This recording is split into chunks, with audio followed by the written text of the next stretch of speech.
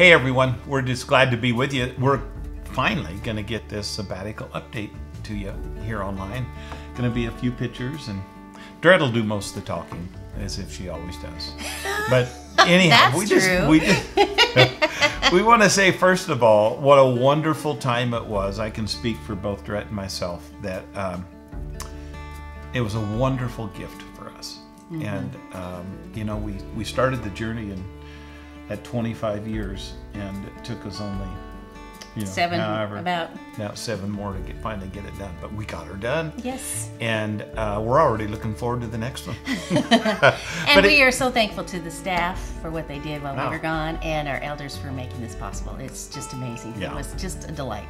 Yeah, and I bet while some of you kind of kicked and screamed when you thought that we were going to be gone for 3 months, I kind of bet it was probably good for you guys as well to you know, have us gone. So anyhow, we're just going to kind of kick into this. I'll kind of just slide and let Dorette just kind of do some of the stuff on pictures and different things like that. So yeah, cool. Well, the first picture starts with us at Christmas time, because that was right when we were going to go on sabbatical, the 1st of January.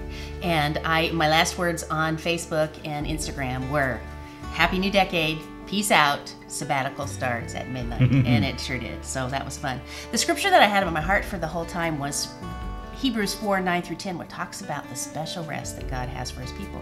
And we just felt so honored and special to have a rest like this. It was great. So you can talk about what you did right at the first of the year. Well, we you know, so January 1st, we didn't leave and go on sabbatical. I actually was in Florida. I'm finishing a doctor's degree. And so I was in Florida on the 31st of December and was there for a little over a week. And then once we got back, I was home for just a couple days. I don't even know. Yeah. And then we went for a month, almost a month in Europe, which was so fun. Yeah, it's cool. And I'll just kind of give you an overview of what we did there. We started in Zurich, where my family lives, and we stayed 3 wonderful days with my cousin. And we went on a gondola, and we did long walks in the woods, and we ate at this sweet little restaurant, and just had a really good time. And then we got on the train. This is might be where you can take over. Yeah, we got on a train to Italy. And so we left from Zurich, and we went through Switzerland. Just finished a tunnel. It took them 10 years, I think, to do this tunnel, the longest tunnel in the world. Amazing. And the train we were on, we looked at our speed, and it was unbelievable. We were 148, I think. Miles an hour. Yeah. Not kilometers. It was unbelievable. It was like, this is really cool. So then we made it through Milan. It's where we had lunch, and then we stopped in Rome, and that's where we stayed at an Airbnb, and it was very close to the Vatican. It was right just around the corner from it. So we walked there every day that we were there, which was fun. Listen, every day we were in Europe, we walked on average, because you know, iPhones and stuff capture that stuff. We walked 7.5 miles per day. On average. So that's why we look so svelte as we come back. Whatever. Well, I wish. We'd get back. What was so funny? We'd get back into our hotel room or whatever. Too tired to we would get back and we'd just sit down and go. It was great. So we were in bed like at 8 o'clock every night because we were just bushed. So we saw the Vatican, we saw the Basilica, we saw amazing museums, we saw the Sistine Chapel, Trevi Fountain. The Colosseum was really hard on me because I knew about all those Christians that had given their life there. You stood and looked at this magnificent edifice, which was really amazing that it's still there after all those years. And my heart was just heavy, and it was hard to be there. But it was such a cool thing to be able to experience that. And so we're in Rome, which is an old city. We went into multiple old churches that were just amazing. And so we thought that was old. You know, for us Americans, our America's not all that old comparatively. But then we got on an airplane and we went to like really old. We went to Athens, Greece, and that had to be there was a couple places in Athens that just really caught my heart, my attention. Probably the coolest deal. I think you'll see the picture. I'm standing where the Apostle Paul preached on Mars Hill. And, you know, he was able to just turn around and look at the Parthenon, look at the Areopagus and all of that. And it's just Acropolis. Well, that too. And to be able to stand there and be a part of that history. So Rome was old, but you know, when we were in Athens, You know, that one building was built 4000 BC. It was unbelievable. It just we saw some cool things there. We got to see the changing the guards, and in both Rome and Athens, we got to do a food tour, which was so much fun. We had a great time with that. And then we went on to Bulgaria, and in Bulgaria, we got to see Christo and his family, and we got to see Daniela and her husband and their new baby, and we got to dedicate him to the Lord, which is a really sweet thing. We spent almost a week in Bulgaria. It was wonderful to just hang out, do nothing. Yep. And we had no schedule, so it was just really awesome. From there, we got on an airplane and flew to Vienna, Austria, and just side note, it was in Bulgaria that we heard the first thing about this thing called COVID-19. And I'll never forget seeing on CNN that there were 7 cases worldwide. 7. And then we went through Vienna, and we took the train from Vienna back to Zurich, and that was just glorious as well. Yeah, and Vienna was the funnest time for me. We had less than 24 hours in Vienna, but there was a lot of things we wanted to see. So we were pooped. I mean, by the time we got there, we'd walked so much. We were just pooped. So we rented these scooters. I don't know if scooter is the right word. It's not a motor scooter, but where you stand up and you used to kick them. Electric scooter, yeah.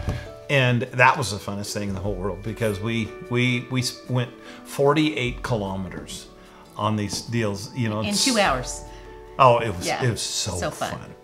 And then when we got back to Zurich, you watched the Super Bowl, which was pretty fun. Got up in the middle of the night all by myself. And Dorette's friend, whose house we stayed at, that I met before Dorette and I were ever married. Yeah. It was so sweet. I go out into the living room like 3 o'clock in the morning. Yeah. And she had a something to drink, and she had a bag of potato chips, and she had some peanuts, and it's like she tried to make this Super Bowl experience, but I came and joined him for the last 5 minutes of the game, which, you know, in football time is like 45 minutes, and so I got to see the end of the game too, which was fun. It was so fun. So then we came home, and when we got home, our water pump died, and Ty and Heather Bean were coming to visit, so praise God for getting that fixed quickly, thanks to Steve Gilbert. It was awesome. And then the next trip we did, we went to Arizona. And that was my one dream thing that I wanted to do during the sabbatical, was just to have the whole family together. And we found this beautiful place with a swimming pool on a lake and had a boat, and it was just glorious. I think it was. There was a couple bonuses that happened while we were there. We got to have dinner with Jeremy and Morgan Carpenter, and he came to minister. And then we got to see Macy Ratia, who is just a sweetheart from our church here. And then we got to see my nephew and Danielle's cousin, so that was really fun. And then we came back to Idaho, and then we went to ski in McCall. And Dorette and I had so much fun. It was just Dorette and I. We stayed at her brother's cabin in McCall, and it was old school. It was just Dorette and I, nobody else, nothing to do. We went skiing at Brundage, and I'm telling you, heaven bent low and kissed the earth. We got caught in the middle of this. It's probably one of my top 5 days ever in my life skiing, and I've done a lot of skiing. It was phenomenal. It was great.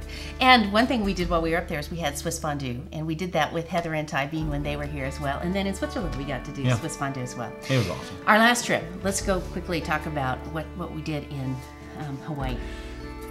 Yeah, we decided in Hawaii that we could have gotten quarantined there. That would have been lovely.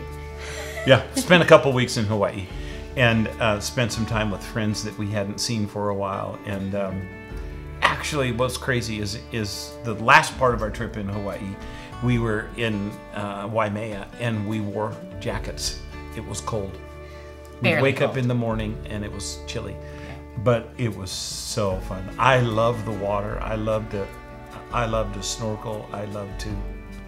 Wow, it was really wonderful. It was great. And then we got back. It was strangely eerie coming home through all those weird airports with nobody in them. But then it was Lynn's 60th birthday, and we had this wonderful party. And I'm so thankful for the church family that made that parade happen for him. It was so much fun. The birthday parade that was a surprise for... Total surprise for you. Totally surprise for... I mean, got me as good as you could get me. It was so sweet. Yeah, and then we had Good Friday service online, which was so different, and weird. Easter Sunday, so different, and then we're just kind of getting back to normal, which is wonderful. We're so thankful that we get to see faces again. So the sabbatical started wonderful. It was everything that we hoped to be. The ending was just just different. Yeah. I'll just say that. It was just different. We were so looking forward to a blowout service on Easter Sunday, and it just wasn't that. We still rejoiced of our risen Savior, but it just is so different. Get used to. Yeah. Well, we have a lot more notes we could talk about, but we just want to tell you again how wonderful it was to be able to do this. It was just a privilege, and we came back rested and refreshed and into a different world, which is we're all getting accustomed to, and I know you are too, but we know that God is still good. He's going to do great things, and we're excited about being back to just see what God does. It's awesome. Thanks. It was awesome. It really was. God bless you.